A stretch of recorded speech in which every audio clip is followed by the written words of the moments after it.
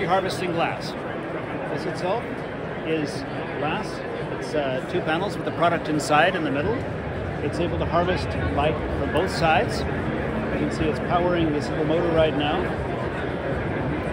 So I'm not misleading you in any way, shape, or form. The product itself is also right here. It's powering the lights that are being shown. The final one over here is the stained glass, and that's powering that small panel. So that basically is it. The product itself is able to harvest the ultraviolet, infrared, and other spectra, and with that, it converts that to energy. It is also able to reduce your heating and cooling costs by about 40%. Yeah, and that's one big advantage of the product right there. So if you put this in a greenhouse, for example, we've got a variety of uses over here.